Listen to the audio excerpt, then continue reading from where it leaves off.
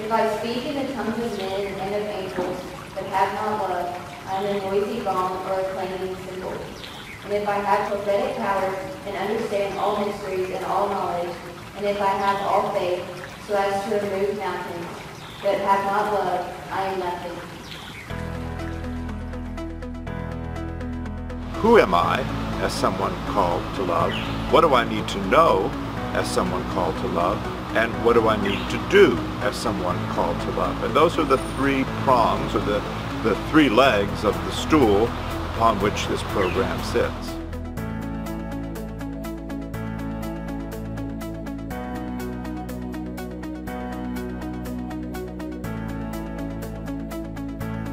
Part of my role is to evangelize, and yet I find that I've been evangelized by them. It's really beautiful to watch how they can put love into action in just really simple, basic ways. If it's cooking a meal, they've cooked breakfast, or cleaning up after an activity, or if it's something bigger like helping to build a house for Habitat for Humanity.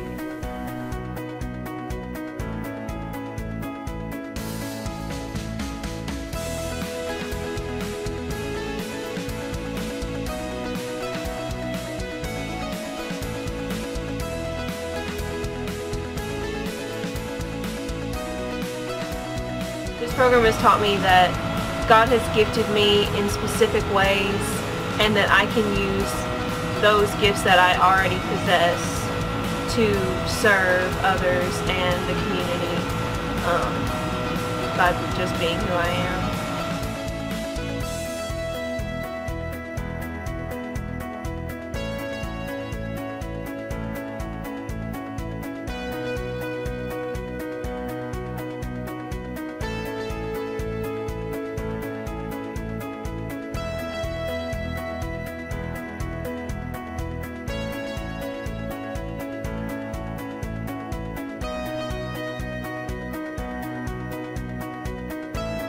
Leading with love is all about leading to help others. It's not about you. You're giving of your full self to others to benefit them, which in turn gives you the grace and the faith you need to keep on doing it. Just leading by itself out loud can be cold. It can bring you distance from the people you're working with. It can bring you to making decisions without thinking about the effects on others, the effect on this world. But leading with love brings compassion, brings hope to what you're doing.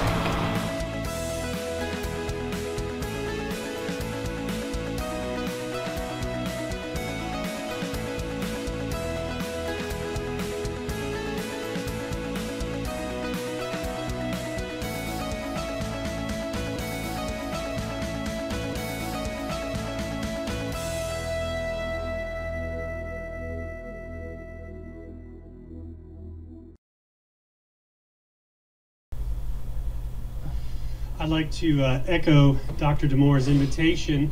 After the presentation, Dr. Mannion is going to take some questions, and then after the presentation and the questions, they're across to the next building in our Moore Center.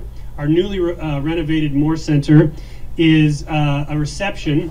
I'd like to offer a special invitation to those of you who haven't yet been to the newly renovated Moore Center. We're very proud of it, so please come and look at all the hard work that we've put into this over the past couple of years. Dr.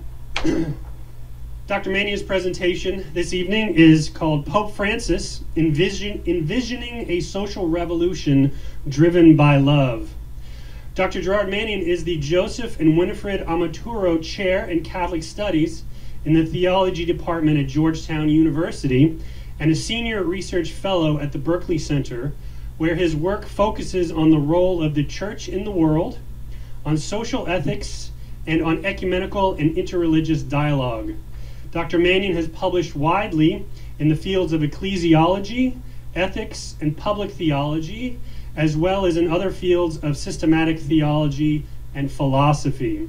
He is the founding chair of the Ecclesiological Investigations International Research Network.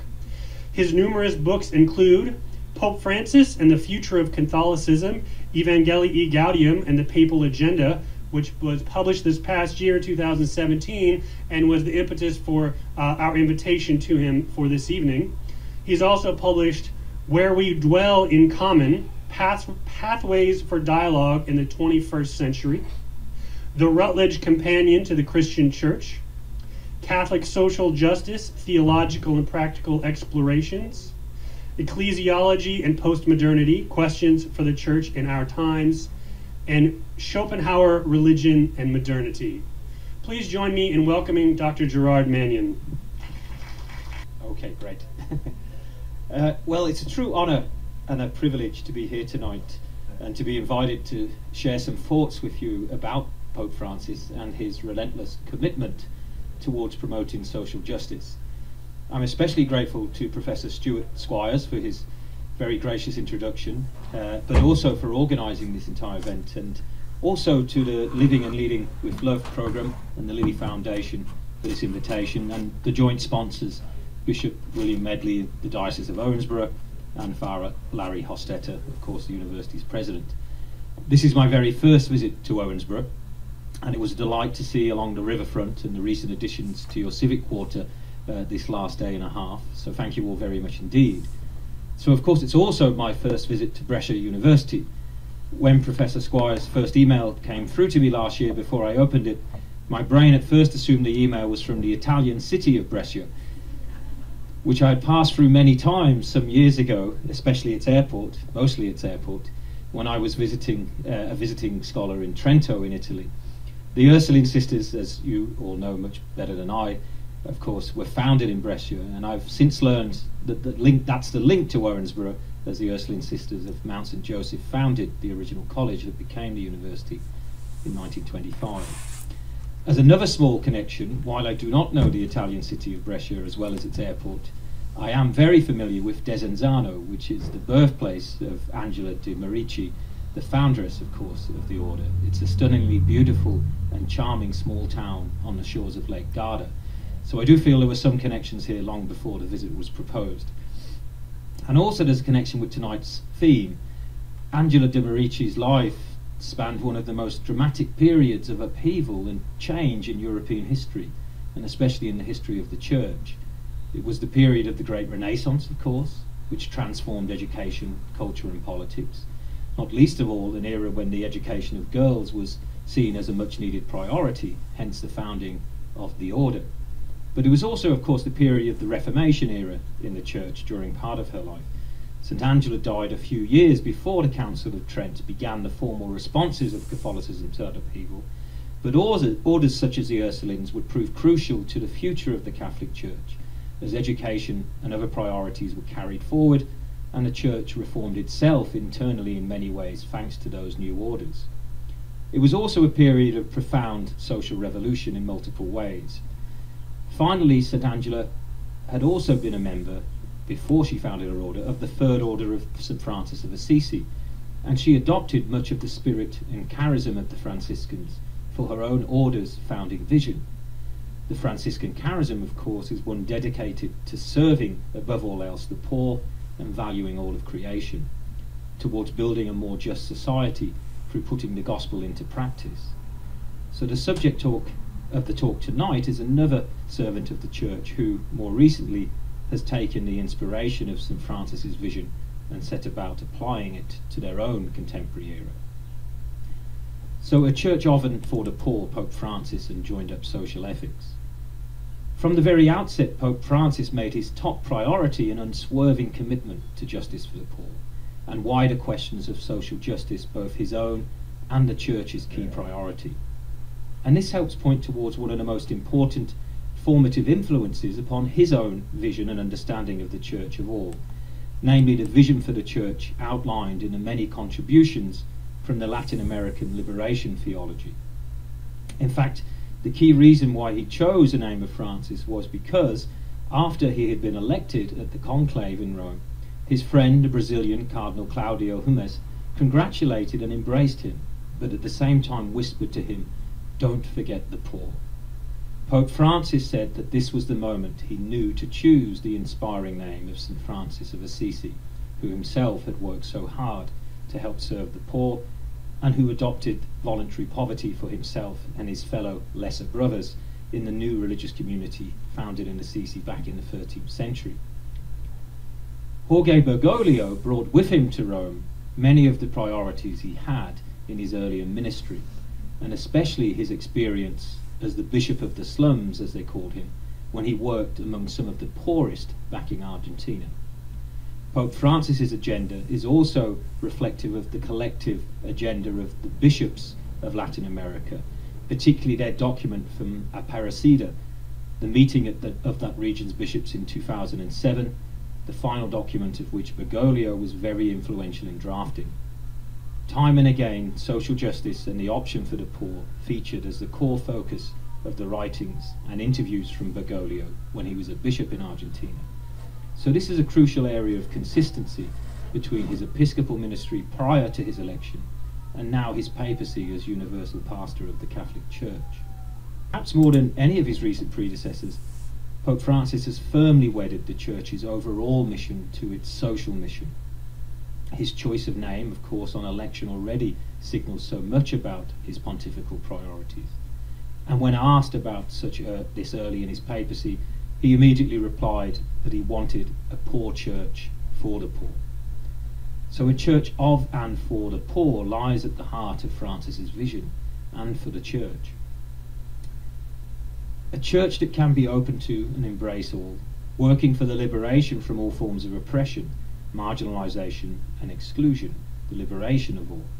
Everything else serves these priorities because the gospel has that priority itself.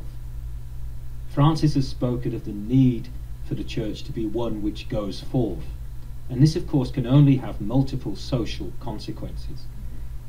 He has also referred to the church as a field hospital, and has recently reorganised the Vatican, placing at the centre of its work a new super department, dicastery, that has the implementation of the Church's social mission as its raison d'etre, the dicastery for integral human development. They used to call them congregations, but apparently Pope Francis, I'm told, doesn't like the word congregation to be used in that respect, so they're called dicasteries now. Church teaching, theology and social justice are intertwined in his vision for the Church, so intertwined as to be entirely inseparable. In many places, as we shall see, he has criticised individualism in the wider world and in the Church alike. And his teaching documents and many statements and gestures to date have made clear that justice, equality, peace, openness and inclusion should be at the forefront of all the Church's activities. Mercy has been a core watchword for this papacy, and indeed, as you'll recall, in fall 2015, Francis officially opened a year of mercy for the whole Church.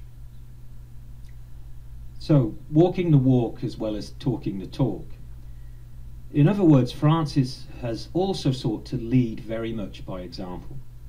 He has walked the walk, and here many striking examples can be pointed to, and there are more numerous, lesser known instances to sit alongside those that captured the media headlines around the globe.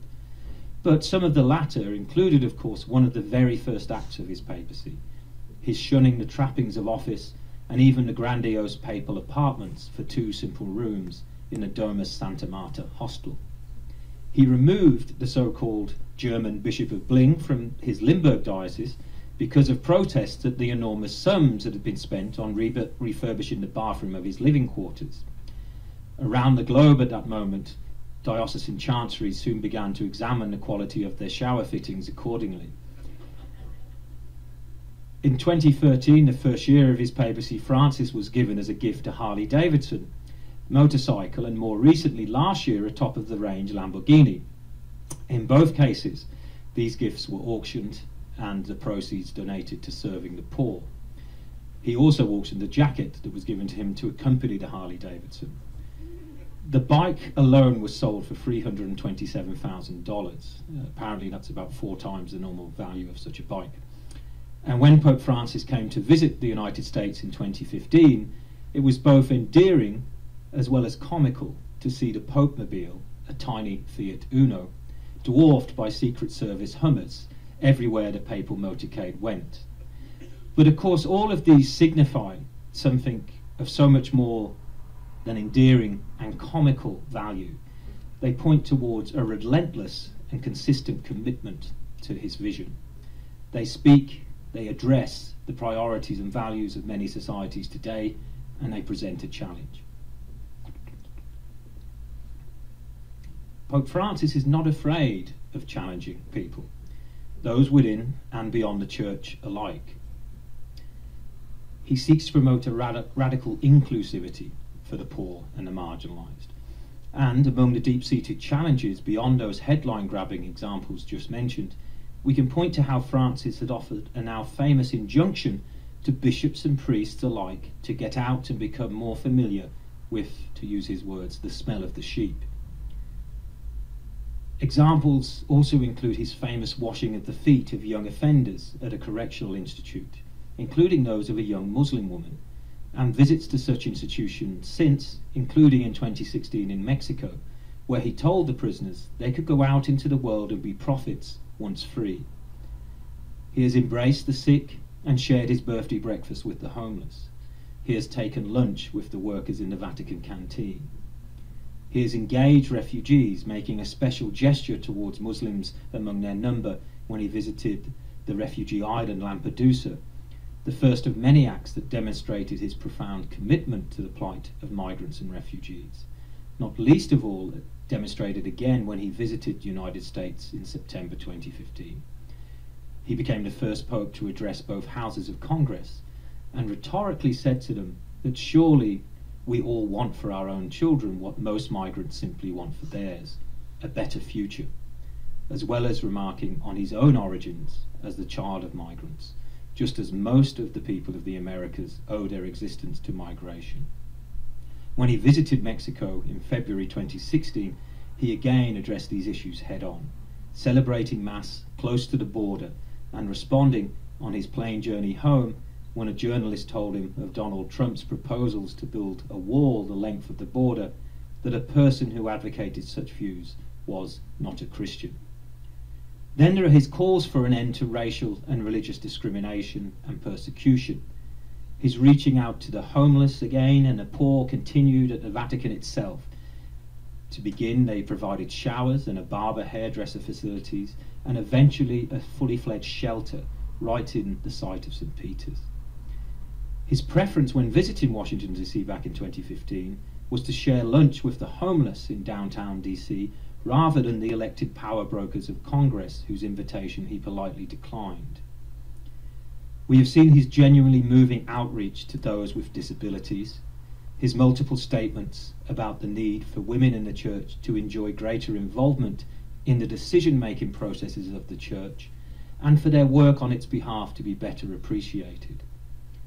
His vision of an inclusive Church was also indicated by his now famous statements of compassion to gay people, to quote, "If someone is gay and is searching for the Lord and has goodwill, then who am I to judge?" Then there are his statements and actions about the roles and responsibilities of women in and for the Church, to the range and breadth of background among the people invited to participate in the 2015 Synod on the Family, alongside his inclusion of voices from around the world, including from smaller and less influential countries, in the College of Cardinals and the departments of the Roman Curia. Pictures of him embracing the handicapped and individuals suffering from particular afflictions, to his meetings with abuse victims and his marrying at the Vatican couples who had previously been living together and who had already had children, spoke further volumes about his pastoral priorities and the character of his application of the Church's teaching, his vision for putting the gospel into practice. All of this demonstrates then that Francis is very serious indeed about implementing a vision for the Church, an ecclesiology that is of radical openness, that he is very serious indeed about walking the walk as well as talking the talk. So let me say a little bit more about this radical vision centered on caritas. For Francis, a social revolution lies at the very heart of the gospel. Building on a statement in his earliest major teaching document, Evangelii Gaudium, the joy of the gospel, he said that at the heart of the gospel there lies a moral a social and moral message centered on charity, on caritas, on love. Francis consistently speaks out against the dehumanizing forces of global capitalism, as we shall see. In thinking, again clearly informed by his Latin American background and context, he has called for an end to the cult of money, and he tells the world that money has to serve, not rule. He has dismissed the throwaway culture of our times. This commitment to the poor, to social justice, again lies at the heart of Pope Francis's vision of the Church in general, and everything else serves that priority because the gospel has that priority itself. Again, in Evangelii Gaudium, he speaks not only of Jesus as the evangelizer par excellence, but he also speaks of the first proclamation of the gospel. This was in terms of Jesus' Great Commission at the end of Matthew's Gospel, 28:20. For Francis, this is not primarily something that should be understood as being about doctrinal observation at all, to use his terms, but rather it's concerned with deeper existential and practical outcomes, not least of all the fact, to quote, that the kerygma has a clear social content. At the very heart of the gospel is life and community and engagement with others. The content of the first proclamation has an immediate moral implication centered on charity, on caritas. So Francis in that early document also speaks of the challenges amidst the crisis of communal commitments in the world.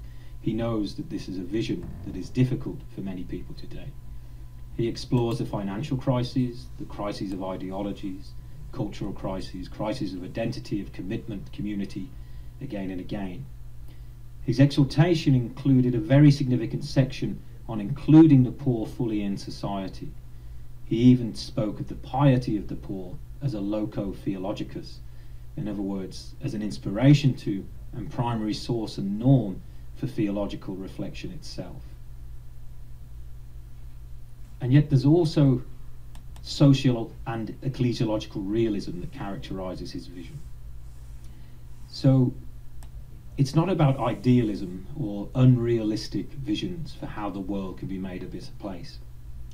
In fact, in all Pope Francis does, there's a refreshing realism charged by pastoral and social concern above all else. He does not hold an idealist view of a pure church free of blemishes. Far from it. He is refreshing in acknowledging just how much of a mess the church is in, including especially its central offices and leadership. Indeed, Francis has been astonishingly frank in his admittance and assessment of the church's own moral and social failings, both throughout history and in our own times. There's no pretense that somehow the church itself and the messy, fallible humans who constitute its people can somehow be separated. He knows drastic structural and existential change is necessary, and he has set about implementing this. And this again is something that he brought with him from the lessons learned during his episcopal ministry in Argentina, where he had to reform the archdiocese at every level. In one of the most evocative passages from Evangelii Gaudium that was quickly cited around the globe and captured the attention of so many, soon after the exhortation's release, we see something that is among the most suggestive of his vision of the church and most suggestive of his priorities of all.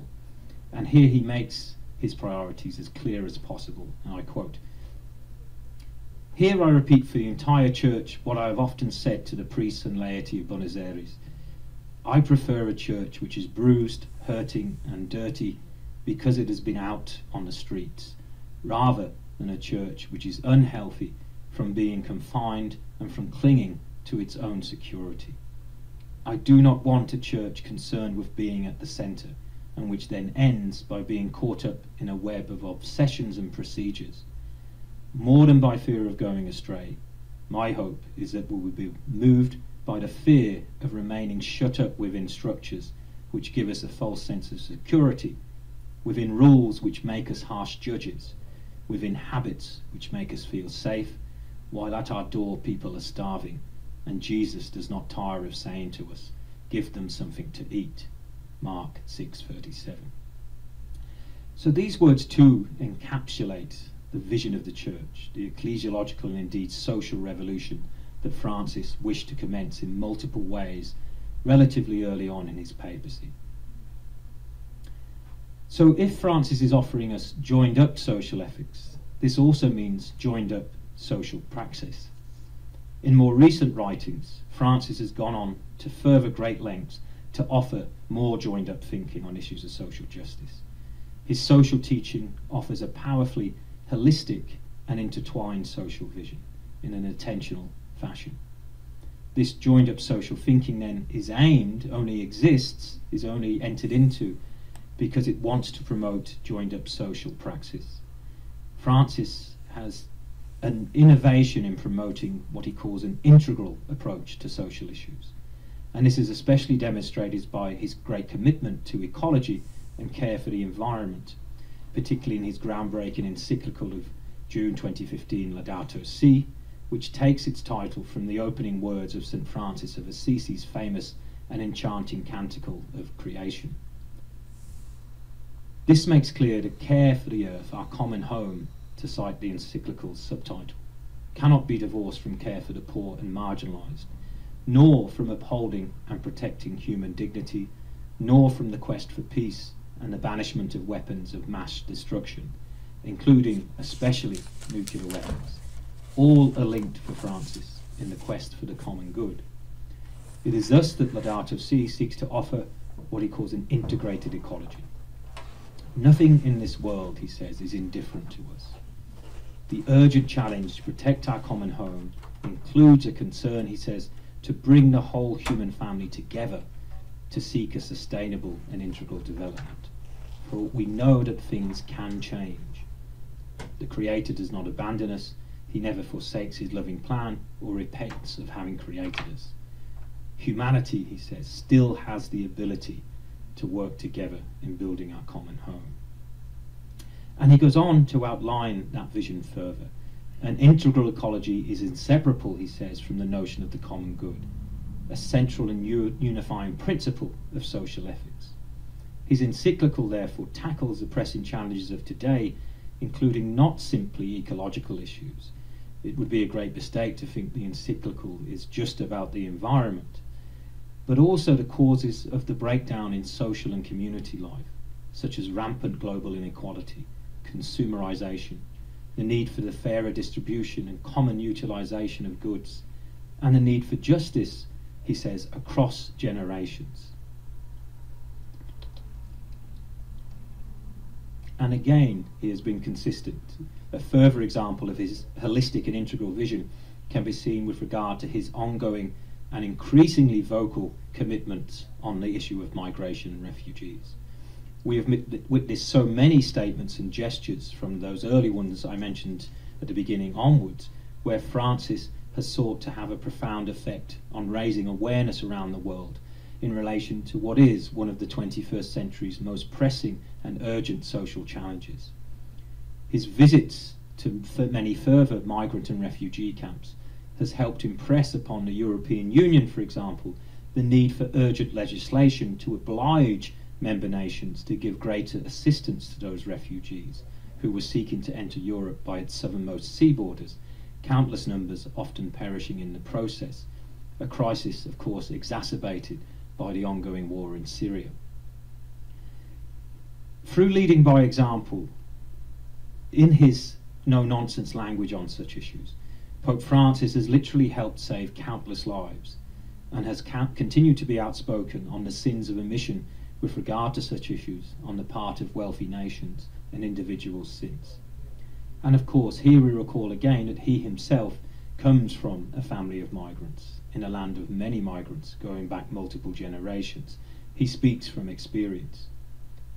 One further example of his holistic social vision is how he links the arms manufacturing industry to the prevalence of war and conflict around the globe, denouncing those who make money from such an industry of death.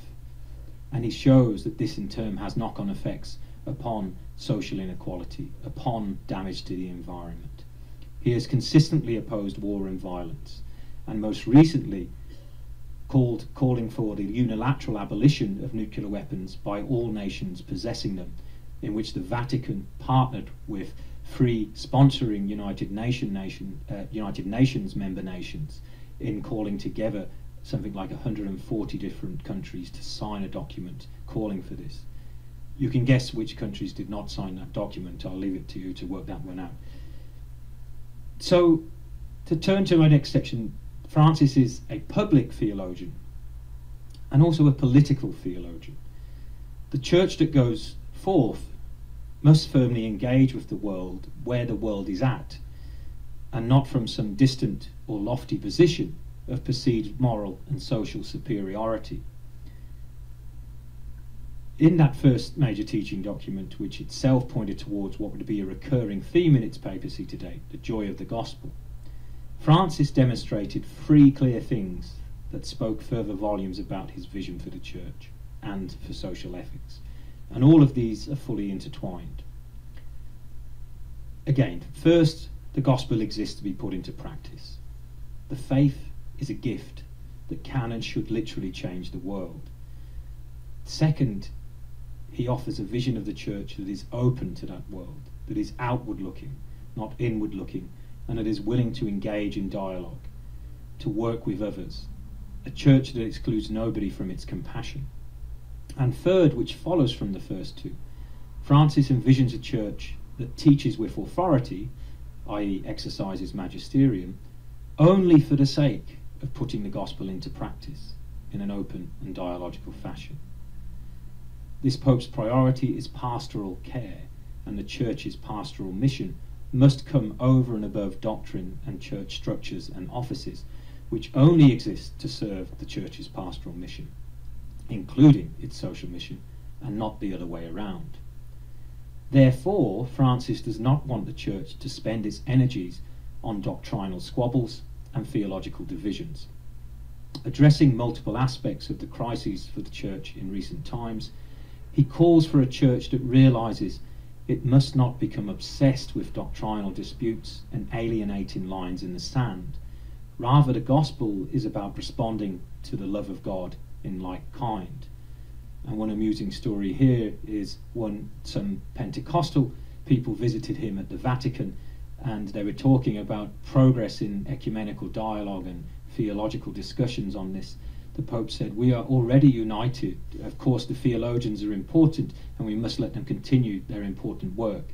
But if we wait for them to agree, we will be waiting until the day after the eschaton, the apocalypse. Let us just continue to share the unity we already have, because we know we are brothers and sisters in Christ already." In all this, Francis is conscious of the enormous good that the Church can and must continue to do for the world in collaboration with others.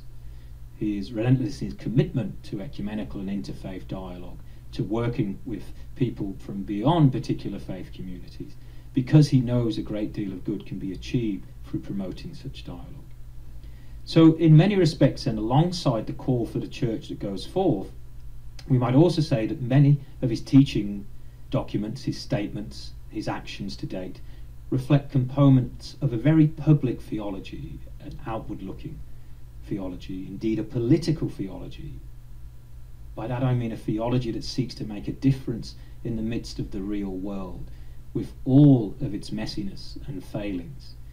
But it is a public theology shaped firmly by his background and ministry in Latin America. And so he addresses the Church's public mission today in the following words. Despite the tide of secularism which has swept our societies in many countries, even those where Christians are a minority, the Catholic Church is considered a credible institution by public opinion and trusted for her solidarity and concern for those in greatest need. Again and again, the Church has acted as a mediator in finding solutions to problems affecting peace, social harmony, the land, the defence of life, human and civil rights, and so forth. And how much good has been done by Catholic schools and universities around the world. This is a good thing. Yet we find it difficult to make people see that when we raise other questions less palatable to public opinion, we are doing so out of fidelity to precisely the same convictions about human dignity and the common good. And so he offers 4 principles to ground his social ethical vision, because like an earlier Pope, Pope John the 23rd, who called the Second Vatican Council, Francis too has heeded the call to discern the signs of these times. He speaks of progress in building a people in peace, justice and fraternity, but this depends upon these principles that he identifies, which are related to constant tensions present in every social reality, he says. He argues that they derive from the pillars of the Church's social doctrine, which he says serve as primary and fundamental parameters of reference for interpreting and evaluating social phenomena.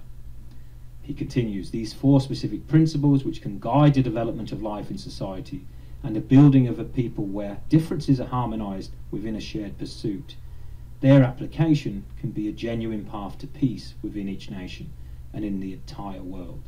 And what are those four principles? You'll probably have remembered their citation widely when he first issued this document. Time is greater than space. Unity prevails over conflict. Realities are more important than ideas. The whole is greater than the part. In the subsequent years to date, since writing those words in 2013, Francis would unpack these principles and ensure they would increasingly inform and shape policy and practice throughout the Vatican and the Universal Church worldwide. Time is greater than space. Unity prevails over conflict. Realities are more important than ideas, and the whole is greater than the part. The public and political dimensions of his vision are further, indeed particularly demonstrated in how he has called for a radical overhaul of the prevailing political and economic systems in today's world. He has called for a change to both political and economic discourse and their agenda.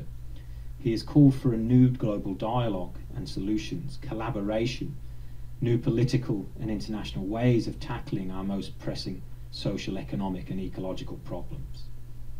He has called for an end to short-termism. He has spoken of the need for new models of progress and global development, and against instrumental thinking and policies. He has said that economics without politics cannot be justified, since this would make it impossible to favour other ways of handling the various aspects of the present crisis.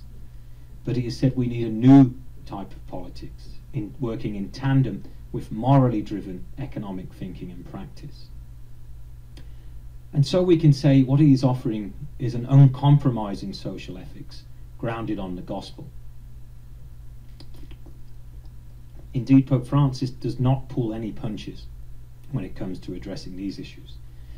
His messages and teachings so far have been thoroughly uncompromising, especially on economic and political issues. For example, again in Evangelii Gaudium, he provides one of the most vivid illustrations of all this in a passage where he laments at how it could not be a news story that a homeless person dies on the streets, and yet a 2-point drop in the stock exchange somehow is deemed headline news. In this past week, when the stock markets have tumbled exponentially and grabbed all the media attention, his words challenge us all the more, as did the continuation of his exhortation back then when he said, "This is a case of exclusion. Can we continue to stand by when food is thrown away while people are starving? This is a case of inequality.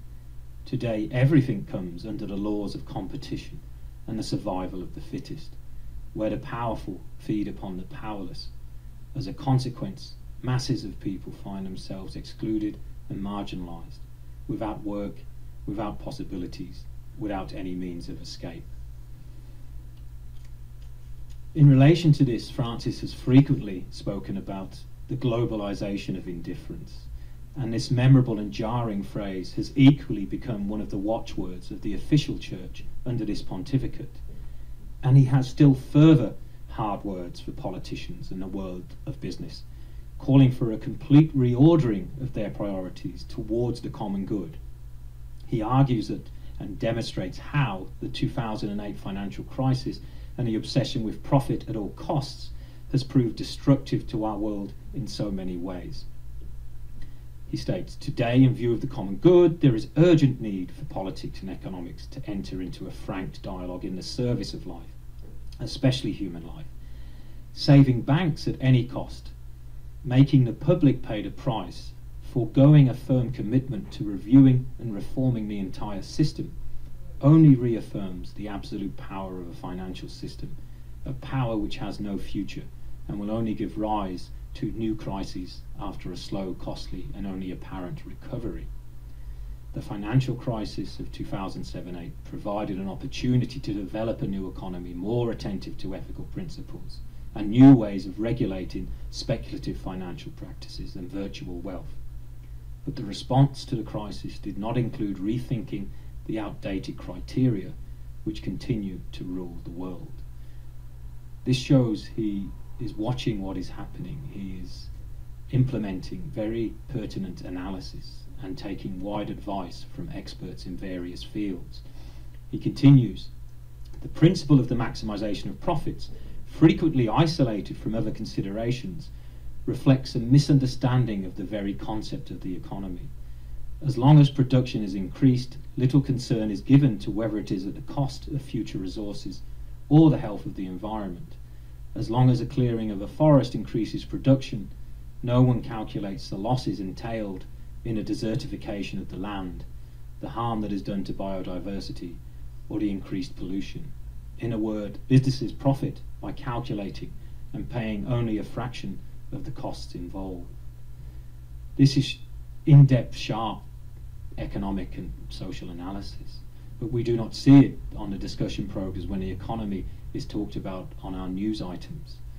I marvelled at the beauty of the riverfront park today and yesterday on arriving in Owensboro, and it is a truly beautiful vista to look at.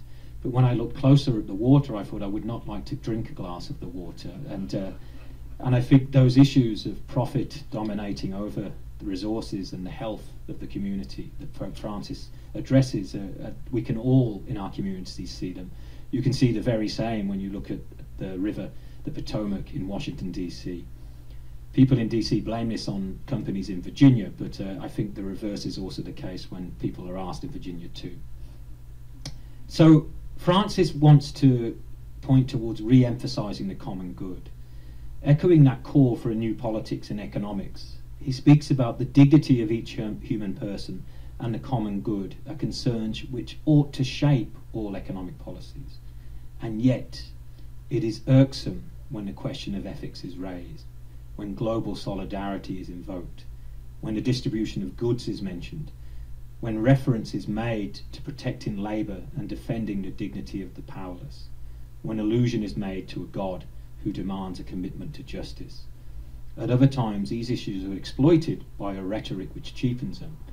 And of course, many people, when Pope Francis speaks about economics, try to tell him that it's none of his business, that he should keep out of it, and that they don't seek economic advice from the Pope. He should stick to faith, to the gospel. They miss the point that this is what he's doing. It's because of the faith of the gospel that he is addressing economic questions for our times. And he again returns to the theme of the need to defeat individualism. We are always capable, he says, of going out of ourselves towards the other. Disinterested concern for others and the rejection of every form of self-centeredness and self-absorption are essential if we truly wish to care for our brothers and sisters and for the natural environment. These attitudes also attune us to the moral imperative of assessing the impact of our every action and personal decision on the world around us. If we can overcome individualism, he says, we will truly be able to develop a different lifestyle and bring about significant changes in society. It is thus that he speaks of the need to foster what he calls civic and political love. Civic and political love. Where do you hear the term political and love in the same sentence? We must regain the conviction, he says, that we need one another, that we have a shared responsibility for others in the world, and that being good and decent are worth it. The conviction that we need one another, we have a shared responsibility for others in the world, and that being good and decent are worth it. And yet, it's not come without controversy, as I've already briefly mentioned. When Pope Francis ventures to speak about the poor, about the causes of poverty, about exclusion, about a throwaway culture in society, about the globalization of indifference, and about the failings and evils of economic systems that lead to the vast inequalities that blight our world, indeed about social justice in general, he cannot fail to equally engage questions that demand political, social, and economic analysis too. Therefore, these are teachings and statements that have proved the most controversial in his pontificate, particularly in some countries where capitalism almost holds the status of a religion, and there are many such countries. Indeed, Francis has been regularly pilloried by those of the political and religious, and in some cases theological, right. One commentator called the sections on social justice in Evangelii Gaudium downright Marxism. Others have called him a communist or accused him of preaching socialism. The type of things Francis has said which attracted such opposition was in particular his denunciation of trickle-down economics. In particular in Evangelii Gaudium, section 54, where he's speaking about a culture of exclusion where economics is the source of such exclusion and so injustice. And so, Pope Francis states, in this context, some people continue to defend trickle-down theories, which assume that economic growth, encouraged by a free market, will inevitably succeed in bringing about greater justice and inclusiveness in the world. This opinion, which has never been confirmed by the facts, expresses a crude and naive trust in the goodness of those wielding economic power and in the sacralized workings of the prevailing economic system. It is thus that he goes on to denounce, in that phrase I mentioned earlier, the new idolatry of money. Remember, trickle-down economics is a relatively recent phenomenon. It is thus that he goes on to denounce that. His words are uncomfortable for many who bury their heads of their own comfort, in the sand of their own comfort, individuals, societies, corporations, even churches and dioceses alike. It is very hard-hitting language that he employs to address today's key challenges. So to quote again, while the earnings of a minority are growing exponentially, so too is the gap separating the majority from the prosperity enjoyed by those happy few. And we must remember that never has there been greater wealth in the world concentrated in the hands of so few people. Never has there been greater inequality and poverty in the world. This imbalance is the result of ideologies, he continues, which defend the absolute autonomy of the marketplace and financial speculation. Consequently, they reject, and this is very pertinent in an age of new multinational and international trade agreements being spoken about. Consequently, they reject the right of states, charged with vigilance for the common good, to exercise any form of control. A new tyranny is thus born, invisible and often virtual, which unilaterally and relentlessly imposes its own laws and rules. Debt and the accumulation of interest also make it difficult for countries to realise the potential of their own economies and keep citizens from enjoying their real purchasing power. To all this we add widespread corruption and self-serving tax evasion, which have taken on worldwide dimensions. The thirst for power and possessions knows no limits. In this system, which tends to devour everything which stands in its way, the way of increased profits, whatever is fragile, like the environment, is defenceless before the interests of a deified market, which become the only rule. This hard-hitting language continues again and again when he addresses these issues. Alongside his denunciation of trickle-down economics, he has firmly criticised the dominant economic models that have been dictating political, economic and social policies throughout most of the West since the late 1970s. He says we can no longer trust in the unseen forces and the invisible hand of the market. Growth in justice requires more than economic growth. While presupposing such growth, it requires decisions, programs, mechanisms and processes specifically geared to a better distribution of income, the creation of sources of employment, and an integral promotion of the poor, which goes beyond a simple welfare mentality. I am far from proposing, he knows people will criticise him in saying, well, this is unrealistic. He's saying, I am far from proposing an irresponsible populism, that the economy can no longer turn to remedies that are a new poison, such as attempting to increase profits by reducing the workforce and thereby adding to the ranks of the excluded. He is equally unambiguous in stating that the Church must say no to a financial system which rules rather than serves, because, he says, behind such an attitude lurks a rejection of ethics and a rejection of God. He urges political leaders to a conversion, an ethically driven reform of financial systems and markets from top to bottom. He demands that we give all our effort to working towards the inclusion of the poor in society, stating that the word solidarity is a little worn and at times poorly understood, but it refers to something more than a few sporadic acts of generosity. It presumes the creation of a new mindset which thinks in terms of community and the priority of the life of all over the appropriation of goods by a few. Strangely, many Catholics of a particular political, doctrinal, ecclesiological and political persuasion, who under recent popes would argue loudly that Catholics must obey the Pope on everything and must follow the teachings coming out of Rome without exception, have morphed into something reminiscent of the cafeteria Catholics they once denounced. Some of these very same Catholics have gone into print, online and in the broadcast media to essentially say that the Pope doesn't know what he's talking about on these issues such as economics, politics and even the environment. They also say they do so in ignorance of the wide consultations the Pope engages with major experts around the world in these fields. They also say that Catholics are therefore not bound by what Pope Francis says on such issues. How times have changed indeed. Some Catholics have tried to water down the force of Pope Francis's message as well on social justice. For example, one prominent and here nameless US cardinal rushed to the media after the release of Evangelii Gaudium to say that when the Pope criticised the capitalistic system for the harm it did to countless poor people around the globe, he did not have in mind US-style capitalism. In response to some of these criticisms, and the Pope is often more than willing to take on board what these criticisms are and consider them and respond to them. In an interview in October 2014, he stated that fighting for the poor does not make him a communist, although he has previously praised the efforts of communists in fighting for the poor too. He said, "I am not a follower of that ideology, but I know a lot of good that has come from people who have been followers of this." And of course, coming out of Latin America, he's not coming out of a post-Cold War mentality as well.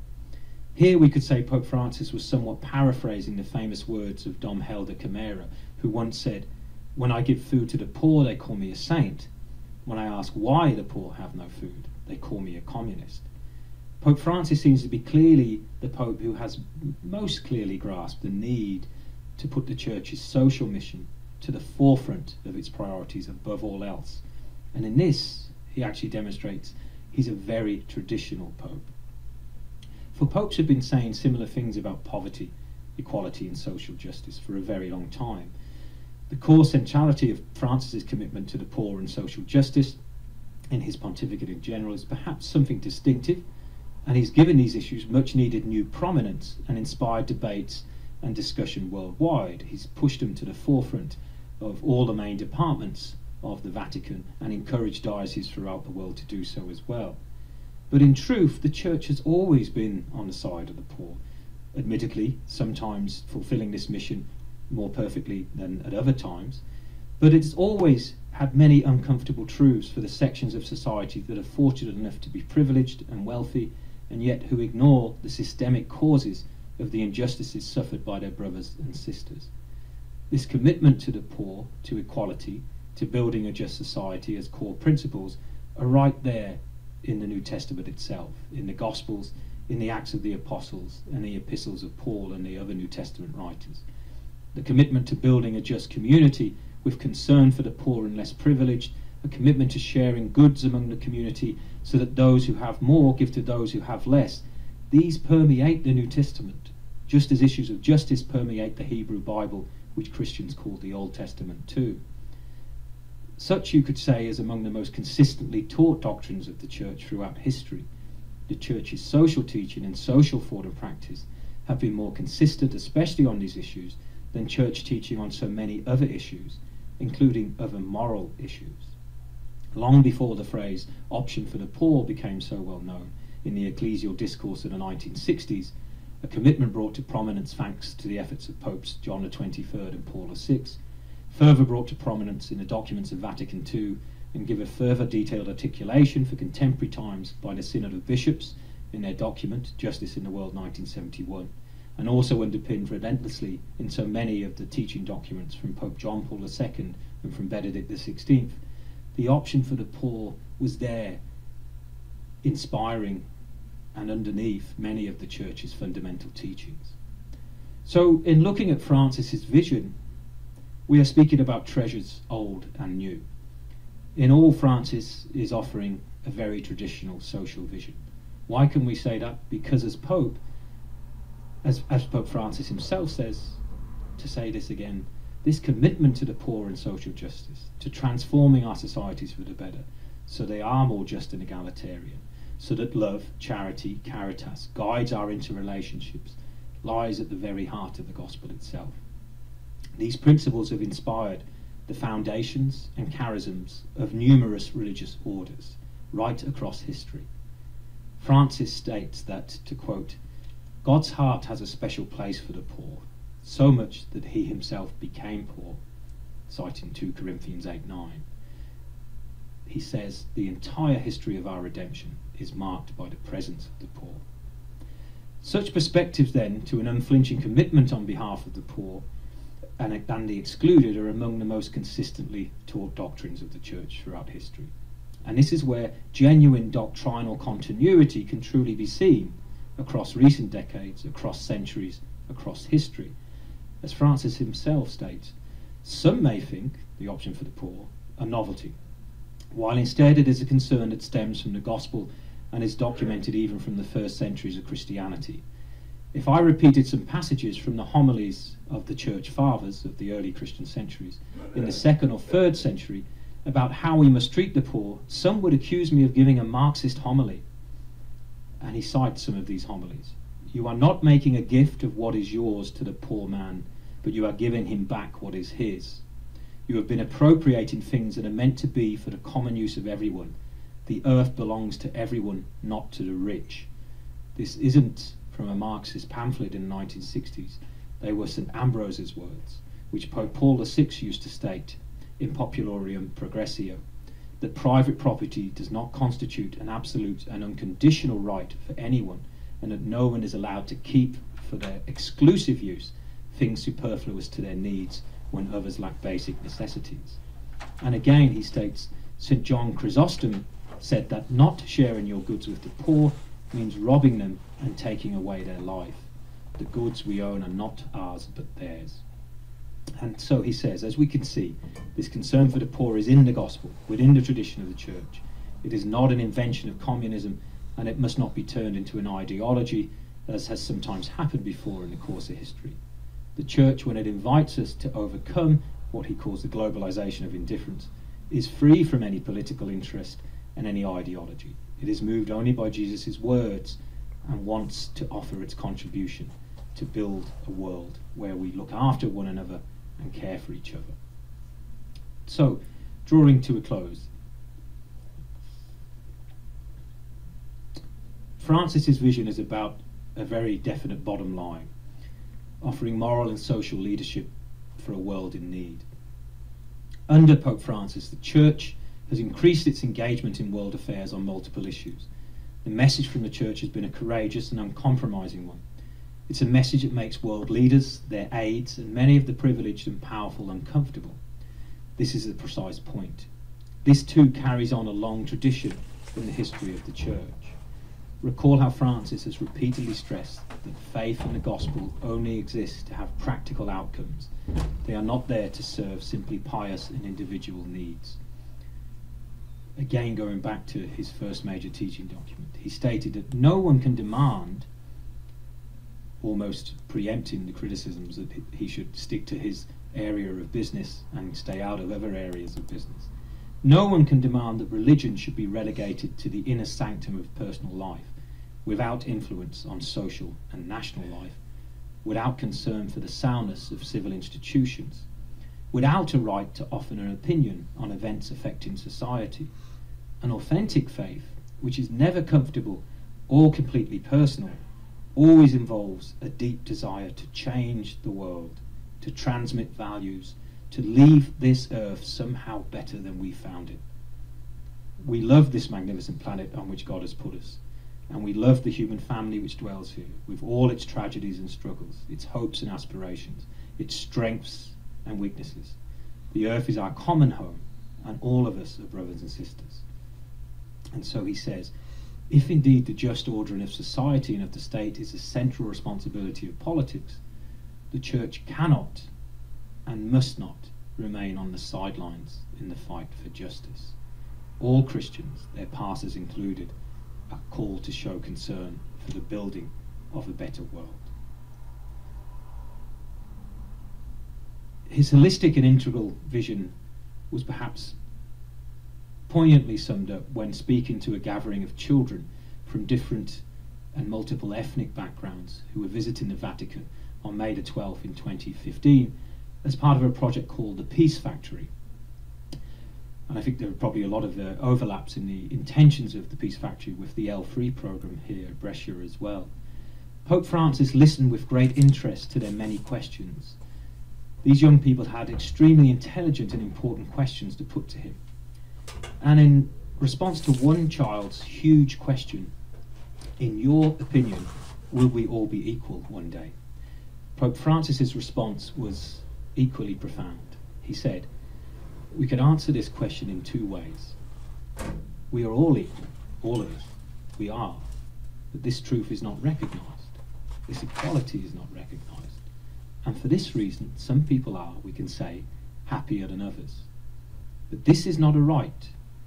We all have the same rights. When we do not see this, society is unjust. It does not follow the rule of justice. And where there is no justice, there cannot be peace. I would like to repeat this with you, he says. Where there is no justice, there is no peace. And this echoes many of his predecessors in recent decades, but also is something he repeats in multiple ways. Elsewhere he states, peace in society cannot be understood as pacification or the mere absence of violence resulting from the domination of one part of society over others. Demands involving the distribution of wealth, concern for the poor and human rights cannot be suppressed under the guise of creating a consensus on paper or a transient peace for a contented minority. The dignity of the human person and the common good rank higher than the comfort of those who refuse to renounce their privileges. When these values are threatened, a prophetic voice must be raised. Indeed, he has repeated this again and again, echoing those immediate predecessors and Vatican II alike. Where there is no justice, there is no peace. When the common good and distributive justice are neglected, he says, violence results. So the message is clear. Peace, harmony in our societies and world, and social justice are inseparable. In Rome that day, with those ethically diverse and very bright children, an audience of 7,000 people continued in a refrain, repeating his final words. Where there is no justice, there is no peace. A holistic vision for a just world indeed. Francis's vision is set about making such a commitment, making this commitment for the Church a steadfast reality across an ever-increasing areas of our societies, walking the most challenging walk. So in conclusion, there are ever new and ever worsening social challenges in our times, but so also is there a new energy and a new resolve across very different communities, religious and others alike, that a better world is possible. The crude economic, political, materialistic and so social determinism of recent decades is slowly being shown up for the lie that it always was. And as increasing numbers of Catholics find renewed inspiration in the socially transformative power of the gospel once more, and they find collaborators in other churches, other faiths, and beyond particular faith communities who share such values, the coming decades could prove to be the most fruitful of all for the Church's call to justice. So as said, and yet, in all, it's a very traditional social vision that shapes the revolution called for by Francis. And let us make no mistake, the changes to our world he is calling for are nothing short of revolutionary. And yet he also has spoken of the need for a revolution of tenderness. For Francis, love, charity, caritas, to use a Latin term for both, lies at the heart of the gospel. So this commitment to the poor, to social justice, lies at the heart of Pope Francis's vision of the Church in general, and everything else serves that priority because the gospel, the good news of Jesus of Nazareth, a vision grounded in radical love, has that priority itself. Francis tells us we must regain the conviction that we need one another, that we have a shared responsibility for others and the world, and that being good and decent are worth it. This is a Pope with an incredibly, to cite his own words, deep desire to change the world. A Pope whose faith is put into practice towards his ambition to most definitely leave this earth somehow better than he found it. Thank you.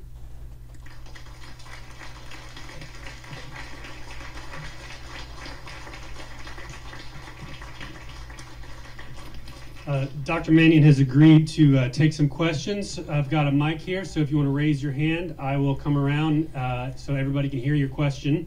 I'm going to get the ball rolling, not just because I have the mic, but because I heard Pope Francis take a pot shot at the theologians, and I feel the need, in the name of all theologians, to push back on that a little bit.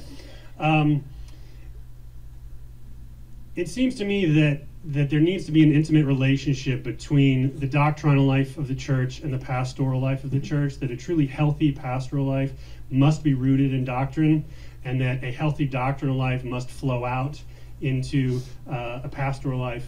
But what I heard here this evening is Pope Francis bifurcates the two and says, well, let's just ignore those theologians because they can't agree on anything till the day after the eschaton, and we're just going to focus on this other thing over here, the pastoral life of the church.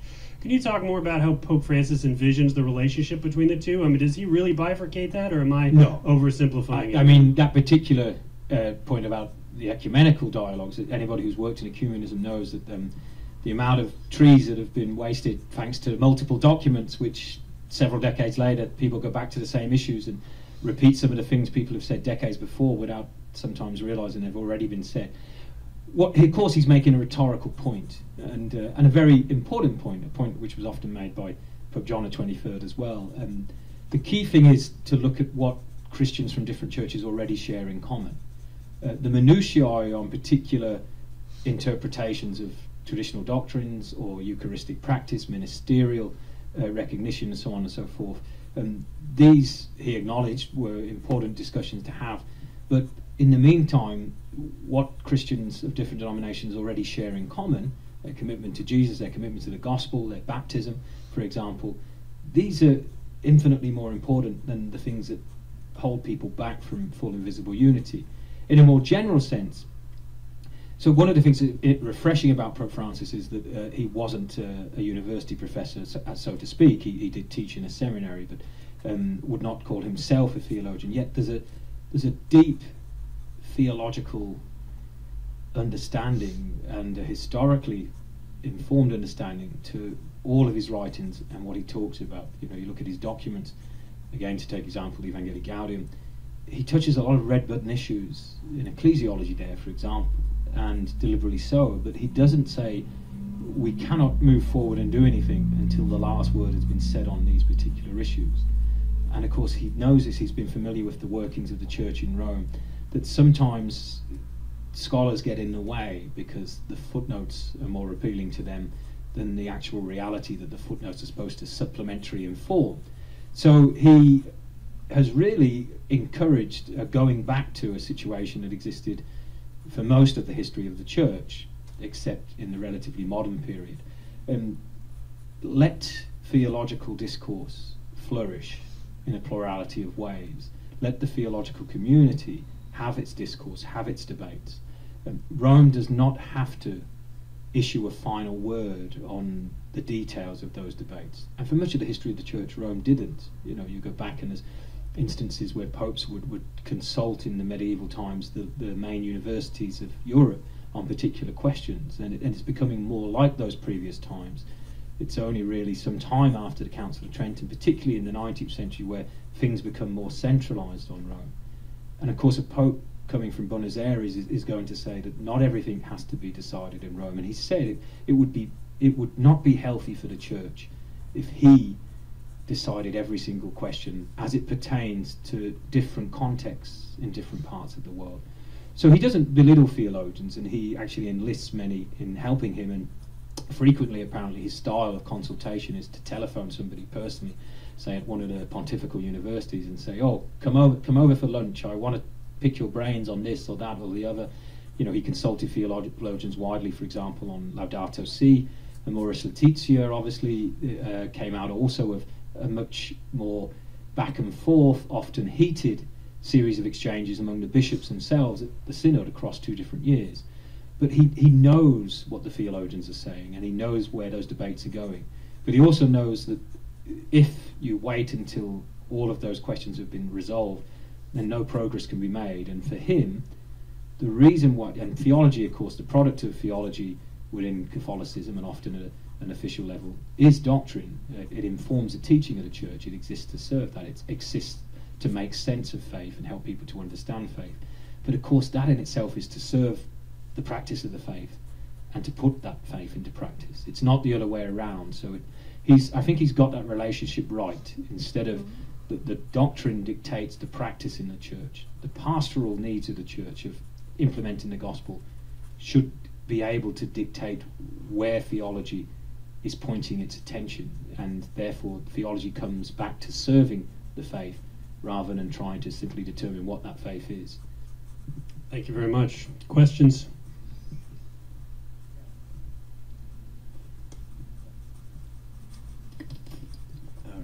Dr. Gerard, I have a brother who studied in the seminary for 6 years. He's a very conservative Catholic, and he believes that the Pope is a Marxist, and all that he's said and all he's written, off the cuff remarks and so forth, that he's dividing the church, not uniting it. How I know I can't convince him otherwise, but what would you have to say to him? And I mean, some of the things I was saying there in the last third of the paper, one, this isn't coming out of the writings of Karl Marx, but there are things in the history of the church that resonate with many of the forms of social analysis and social critique that were in the writings of Marx. Adolf Hitler called Marxism the illegitimate child of Christianity. He didn't mean it as a compliment, but you could point towards it in some ways. And when you do look at the teachings of the early church fathers and mothers, indeed, as well, which are lesser known, but the same vision is there, you see a radical social vision, and particularly on issues of private property and the redistribution of wealth. It's right there in the Acts of the Apostles 2:2. The early church, at its very beginnings, divide up their goods and share them amongst everybody, each according to his needs and her needs. So to call Pope Francis a Marxist, and one has to say it's only in certain countries he's getting that critique, but of course many countries did not have this binary oppositional Manichaean relationship towards socialism and Marxism that of course has influenced much US discourse in recent decades. In Latin America there were lots of Marxists. There were lots of more open debates about what's wrong with their societies. They went through dictatorships, they went through horrendous periods of inequality before those dictatorships. It's not seen as a dirty word in many parts of the world, and so Francis is fairly sanguine about just saying, well, it's no big deal if you think this is Marxist. It's not, he says. I don't follow that particular political persuasion and ideology. But if there's something that actually chimes in with the church's own teaching, then that's not necessarily a bad thing. And I think there's been a period in recent history where in some countries, including the US, maybe especially, and not just in Catholicism, people have lost the sight of where the distinction between their faith and their politics comes. That there's a blurring of the distinction, and so that the political becomes the religious and the religious becomes the political. And sometimes people are forgetting, and in one sense they're interpreting their faith because they want it to mirror their political leanings, and they should be allowing their faith instead to shape their political leanings. And I think we've lost sight of that in recent decades in many ways. Dr. Manning, that's kind of, I guess, more of a commentary than a question, but on the same, the readings we've been having at Mass in the mornings lately, you know, Samuel through Kings, and all of this we see, you know, way before Marx was ever thought of. I was glad you brought out Acts, finally. I've always wondered how people could talk about what Pope Francis has been saying without referring back to the prophets and also Luke Acts, because the prophets, with their understanding of justice and righteousness, is the only way to peace, and also Luke and Acts talking about toppling the mighty from their thrones and lifting up the lowly, and this whole just turning everything upside down, you know. And to me, when I've listened to Francis, it seems like he has those as his primary sources, whether he actually quotes them or not. I'd just like to hear more. Sure, of course he does, and it's because, again, in Latin America, when liberation theology was flourishing, and in Argentina it developed in a particularly distinctive way, but not in such a distinctive way that it was as different from the other parts of Latin America as some commentators have tried to make out. They would set up local Bible groups in the local communities where they would look at the Bible and they'd see the Bible as a living text and say, what does the Bible say to us today? How does it reflect you know, the challenges that we're faced with today? And some of the say, poor fishermen and their families, their reflections on the Bible have been gathered into books and published since, because there's a profound theology going there. The Latin American liberation theologian says that everyone is a theologian because you're reflecting on faith and life, using the faith to reflect on life. Francis sees this because the Bible is a political text. It's charged with political and social imperatives. It's born out of people bearing witness to a faith, but also living through struggles and determining what does their faith say to them in the midst of those struggles. Where do they gain hope from? Where do they gain guidance from? And it's a document written across a long period of history, multiple different communities. But if anything's consistent, it's on the social and the political. And the faith cannot be divorced from this. There have been churches, and there have been some in the Catholic Church, who've tried to divorce faith and politics. But you know, you go back to the ancient Greece, you know, political and social thought, often in universities, you know, people think these are different things, social sciences and political sciences. Yet the polis, the original term, it's the community, it's the city. So when you're talking about politics, you're talking about social life.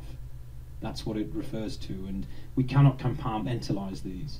And I think if people of faith communities try to keep it separate, then they're missing something that's there in their faith. They're forgetting the prophets, they're forgetting Acts, they're forgetting Luke, they're forgetting Paul, you know, they're forgetting the Gospels themselves. I think it's hugely important that we remember that, and we don't just, many people do, but want to read into the Bible what we want to see there.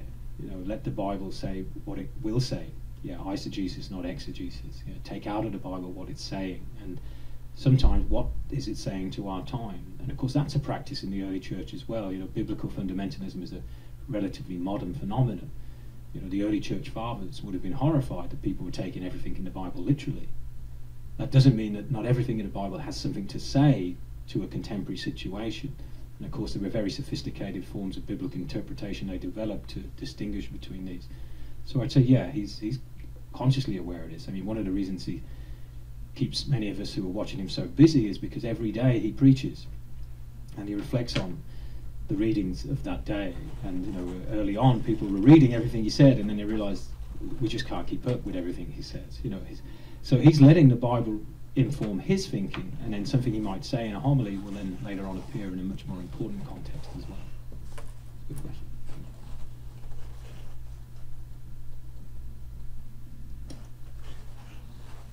Come on, you gotta have questions. You're starting to sound like my students now. Oh, okay, we got a question over here. Maybe they just want the reception. Won't be long, I promise. Part of your in your presentation, you were talking about a prophetic voice must be raised. You know, yeah. This is a very difficult time. When I was a student back in the 80s, late 80s, early 90s, we had a group called Just Faith. Mm-hmm. And so many of the issues that should have been just front and center of the church's teaching and of our shared responsibility of our option for the poor. It's like we were like those visionaries that wanted then what we're talking about tonight. Mm-hmm. And I find it very precarious where we find ourselves as Catholics in the American church. Mm-hmm. Because people say you can't talk politics and religion in the same sentence, in the same gathering. You should not ever do that.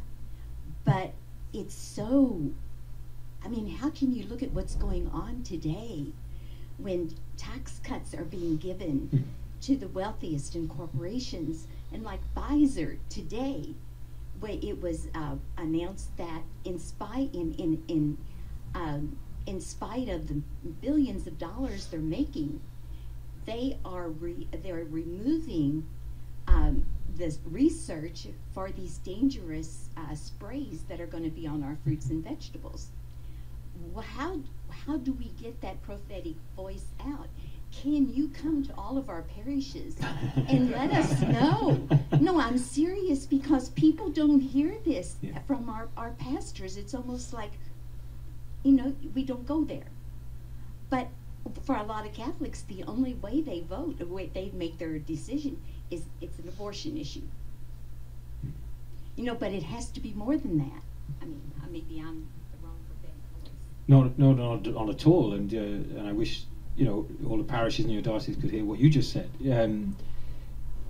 There are different times in the history of the church, in different places, not just the US, where people are afraid to confront the received wisdom or what is accepted as just the way things are and are going to be. And sociologists will tell you that Catholics are just as susceptible to turning tides of political opinion and fortunes as anybody else. Happily, at many other times, Catholics and people of other faith groups will allow their faith to inform their decisions when it comes to voting, when it comes to speaking out, when it comes to protesting, when it comes to not tolerating things that are clearly contrary to what their faith has taught them. And I think there are periods of history where there's a groundswell of energy that comes to the fore, and I think the post-Vatican II church, the late 60s, early 70s, into the 80s, was one of those periods. One of the problematic things that happens, of course, is in the midst of the 90s, there's a clamping down on the theology of liberation. There's a particular new interpretation of how the church should not become too embroiled in the political. You can practice liberation theology in Poland, but you can't do it in Latin America. It's how it should not be able to, that sometimes people were confusing the faith with politics in another way, over to the left, so on and so forth. That took some of the wind out of the sails of that energy, and I think all those dynamic groups that were set up and lots of the initiatives from religious orders and diocesan and parish groups began to wane. The real dynamism of the justice and peace networks in dioceses, for example, began to wane in the late 80s and 90s, and it ran out of steam, and people saw it as becoming too polarizing. And so instead of talking about social justice, people began to talk about things such as abortion, because that may have been seen as less polarizing than politics. And of course, these red lines in the sand, these were not always red lines in the sand for Catholic discussions. So I think the key is we might be coming to a new era where these questions are coming to the forefront again. It's not that most recent popes before Francis were not talking about social questions, they were, but the headlines they were generating were more doctrinal questions, moral questions of a different nature, more sexual and relationship nature. And therefore, the very powerful social messages they were mentioning were getting lost. Francis has put other questions into the background while he pushes the most urgent questions to the forefront. And this is because he's the first pope who wasn't at Vatican II in recent times. He wasn't quite ordained then. He's also formed by Vatican II. He's formed by his Latin American context. He's seen the abject poverty at first hand and worked amongst it. And so his ministry really is geared towards trying to encourage the church to become brave again in its commitment and steadfast in its commitment to the poor. And as I say, he's leading by example. And I think what the church hopefully will be going through in the next few decades will be a process of reconscientiation making people aware again that here are the implications of the gospel for our societies, and therefore what can we collectively do about this. And what's distinctive in particular about Francis is he's also reaching out to other churches and other faith groups and saying, let's work together on this. Most recently he just spoke about something about human trafficking, about collaboration for that once more, which he's been very dedicated to with leaders from other faith communities. And I think, I've said recently to colleagues a couple of times, wouldn't it be a very depressing world right now if Pope Francis wasn't Pope? He's a voice of reason, of compassion, sometimes of sanity, in a world where, in many parts of the world, politics is being driven to the extremes.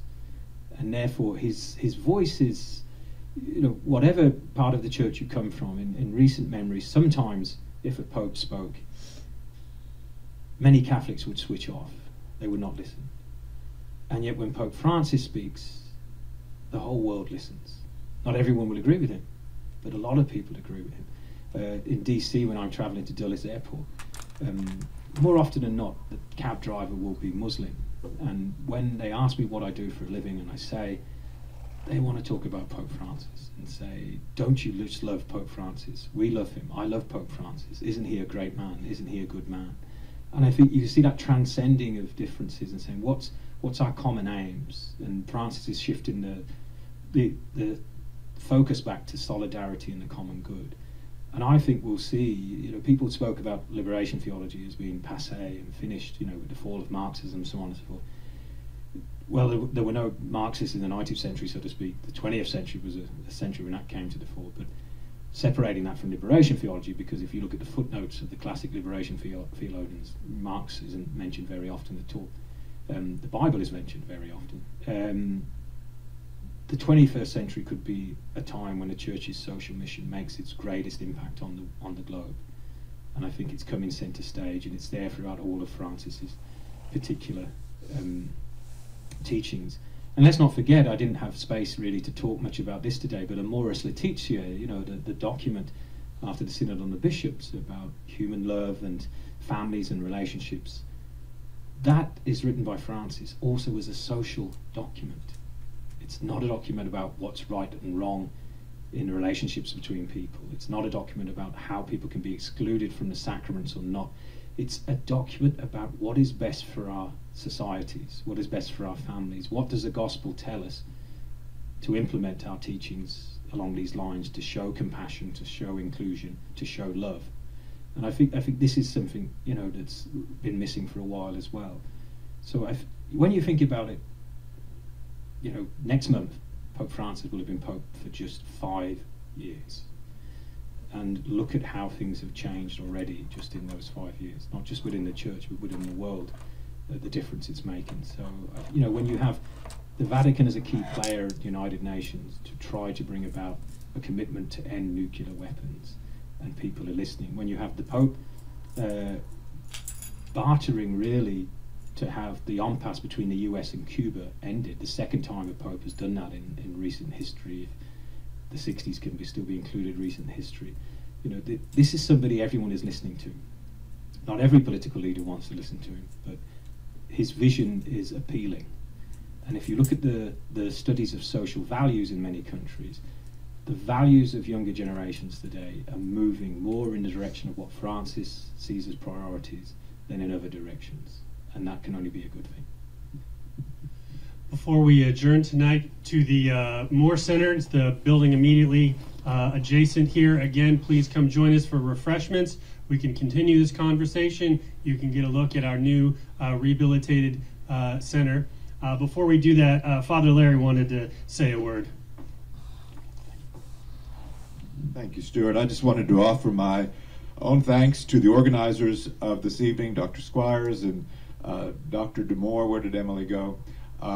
Right back there, for doing such a great job getting this organized. Thanks to all of you for coming out this evening and being part of this, and in a very special way, Dr. Mannion, thank you for this very insightful presentation. As you may know, Bresch University for the last 2 years has begun to reflect on the question of caritas and love, and what does that mean for us as an institution, as a Catholic institution in the Ursuline tradition, and we have really come to an understanding that if we're going to be a Catholic institution, we have to take very seriously the command of Jesus, love one another, as I have loved you. So how do we get our students through 4 years of a university education to where that becomes part of the outcomes of education? So your presentation this evening is very relevant, not only in the global sense that we've heard this evening, but also the very particular sense of what we are trying to do here. So thank you very much. I've enjoyed it. Let's give them another round of applause, please.